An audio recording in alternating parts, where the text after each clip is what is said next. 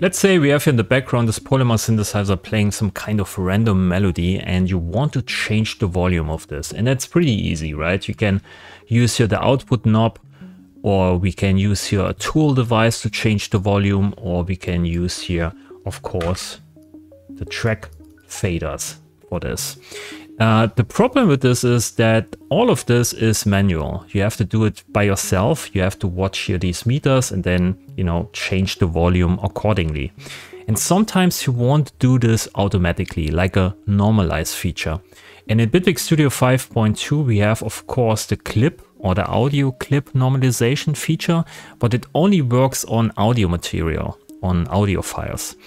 It doesn't work on instrument tracks here, or live audio, and yeah, that's something you want sometimes. And for this I made this auto level preset here. Maybe you can remember this. I did this in an earlier video, and this basically takes the audio input here of this polymer synthesizer, tries to measure it with the follower, and then it tries to match the output volume, so the highest peak always is at 0 dB. So it's kind of a slow or very slow compressor that tries to match basically 0 dB.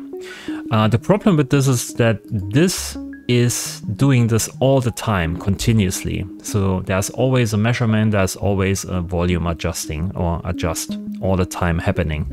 And sometimes you don't want that. You just want to measure the input volume once, and then you want to try and set the output volume once. And there are some tools for that. For instance, I used here this plugin called dBmeter before. So you can switch this here to RMS, for instance, and you can type in here a reference value. So let's say you want to have an output volume of 10 dB or minus 10 dB.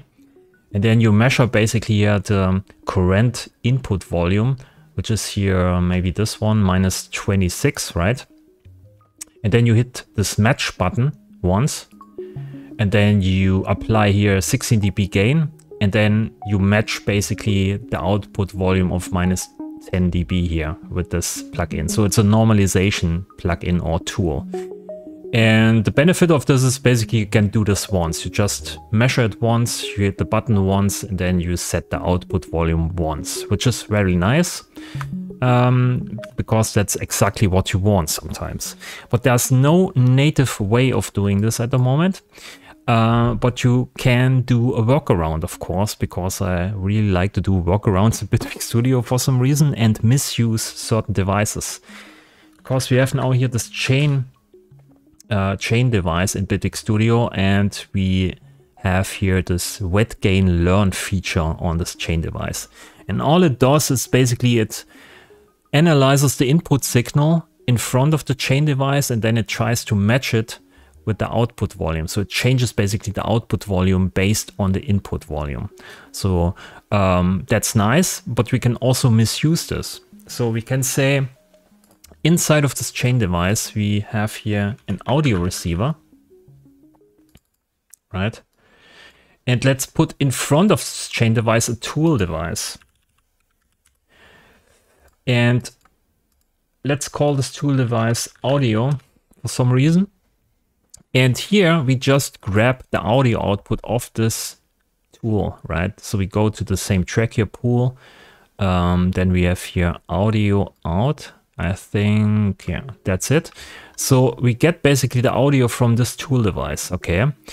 And in front of this chain device now, we just put here a test tone. And maybe switch this to pink noise. And then the mix 100%, and we can change here the output volume of this test tone device. So this is basically our reference value. So we can call this here maybe reference. And we can dial in here, let's say minus 23 dB, okay? And now when we hit here this learn button, it measures basically the output of this test tone device, and it tries to apply a gain to this audio receiver, so the audio receiver matches the loudness of this reference tool. I hope this makes sense to you. So we push this button here. So it analyzes here the pink noise, and then it applies a gain to this audio receiver output. So the benefit of this is that you can put this here into some kind of preset and put it on different tracks, and you have a live normalization tool basically. So I do this here, I use another chain. I call this normalize, and then I put the audio in here, the reference value, and also this chain device in there, okay?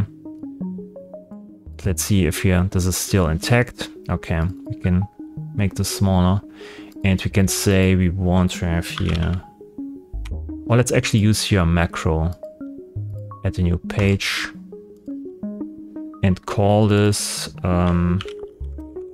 reference volume, right?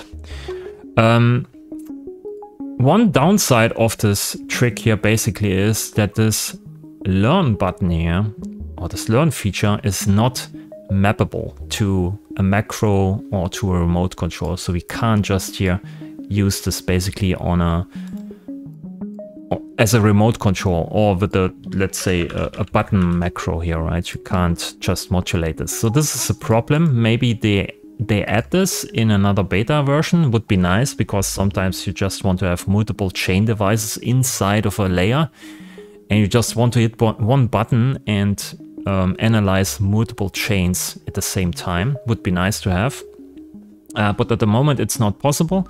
So we can just use this normalize preset here and maybe save it as a preset here. Normalize chain. That's utility wet fx. Okay, so now you can just drag this to another track and just open this up and then hit this learn button here, and you get the same volume. So you can use this to basically bring in consistency to all your tracks, or use it for gain staging on synthesizers, so you don't have to bounce it down to audio and then use the audio normalization feature with Bitwig 5.2. So this is basically your solution for instruments, or for live audio, or for, let's say, you have an external synthesizer and you just want to roughly match the volume with all the other tracks. You can do this with this kind of tool here, and this measures here for, I don't know, 23 seconds or something like this, to get the real, you know, feel for the input volume. But it works pretty great. Would be nice we get here some kind of feature that we can map it to a remote or to a macro, but like I said, it's not possible at the moment. So this is basically a quick hack to get normalization on live audio. And I want to show you this. I think I showed this before in the first stream about Bitwig Studio 5.1, but I never made a dedicated video for this. And yeah, that's it basically. I put this preset here in the description below, so you can download it if you want to. And yeah, it works actually pretty well. So leave a like, leave a subscription, leave me a comment if you want to. Thanks for watching, and I'll see you in the next video. Bye. It's actually a stupid melody.